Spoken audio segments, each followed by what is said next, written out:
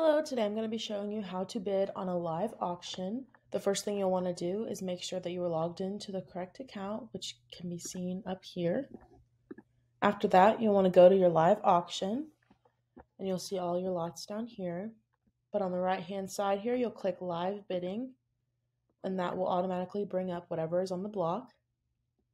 To bid on that item, you're going to want to double-click the bid button right here, whatever dollar amount it is. You'll click Confirm. You are going to want to double click, otherwise it will not accept your offer. So as you can see here, it says that you've offered whatever the dollar amount it is. If they accept your bid, it will change and look like this.